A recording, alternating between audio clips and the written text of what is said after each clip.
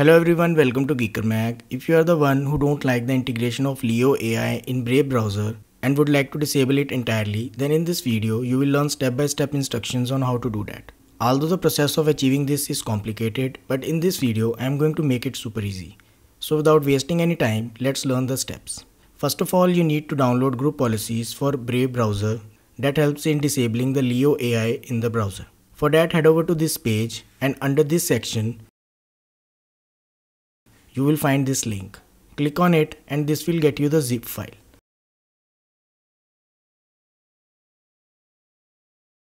Extract the zip file to obtain the required files. Open the folder, then open Windows. Here you will find three folders: ADMX, Example and ADM.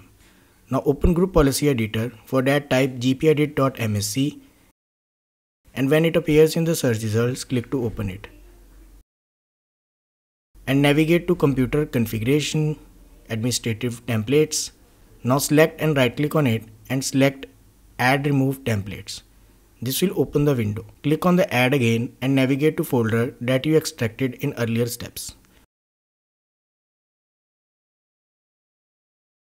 Select ADM folder. Select ENUS folder. I select this because my default browser language is English US. You can select other depending on your browser language. And at last, select and open brave.adm.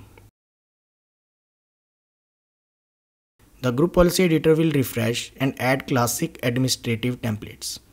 Expand it, select Brave and then select Brave. On the right side, locate and double click Brave software settings. Now locate Disable AI chat. Double click to open it. And then in this window, select Disabled. Click Apply and OK. Now close everything and relaunch the browser.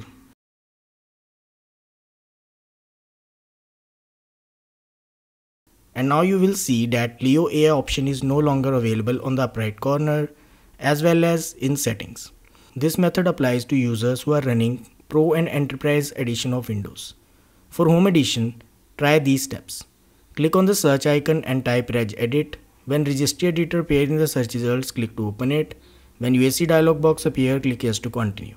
In the registry editor, you need to navigate to HKey local machine, software, policies, Brave software, Brave. In case under policies, Brave software is unavailable, then create it manually.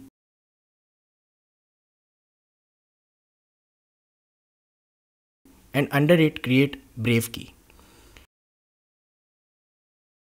Now select Brave and then on the right side create a new dword 32-bit value named Brave AI Chat Enabled.